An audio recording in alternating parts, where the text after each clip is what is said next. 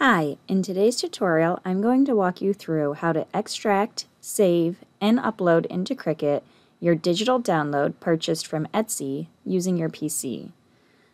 Right now I'm in Etsy at the file download screen. If you need help getting to this point, see my video linked in the description below this video for step-by-step instructions on how to download a digital file from Etsy. So let's get started.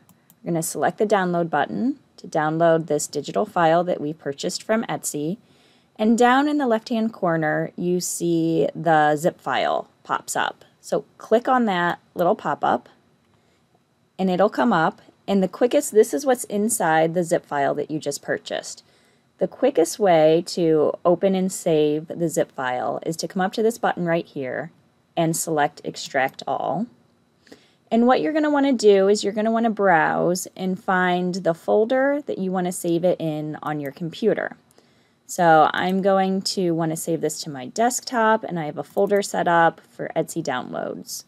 I'm going to select this folder,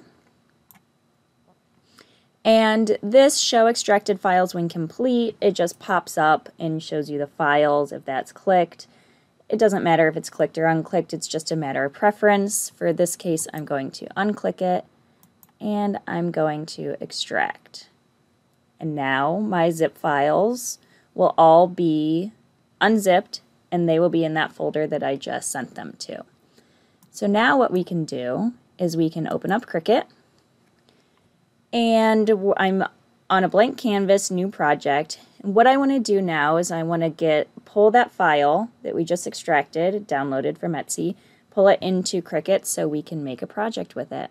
So come over here to the upload button, and then come over to upload image, and then you're going to want to browse, and you're going to want to find that file that you just saved. So browse to the same folder that you saved it in, and mine is right here, desktop, Etsy downloads.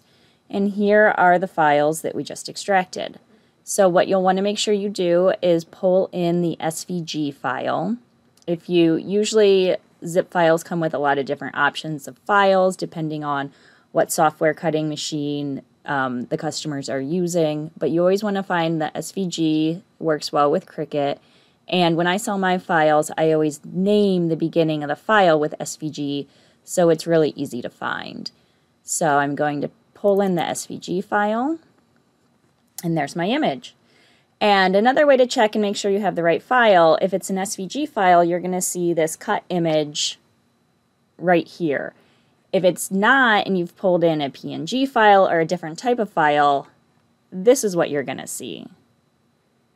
So you know, if you get a screen that looks like that, dump that file, start over again, go back out and find your SVG file. So we have the correct file.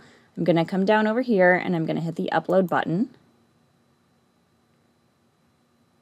And then I'm going to select my upload. You can tell it's selected as this little green outline around it. And then I'm going to come over here in the bottom right hand corner and I'm going to add that image to my canvas. And there's my image. It's ready to be cut. Resize it to whatever size you want it, make any adjustments you need to make to it, and then when you're ready, come over to Make It, and there you go. You're ready to send it to your Cricut and create your project. Thanks for watching, and happy creating.